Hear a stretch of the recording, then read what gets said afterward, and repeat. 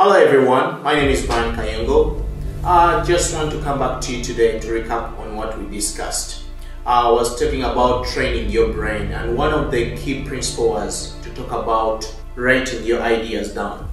So that's a key principle in life, because every day there are going to be new things in your life.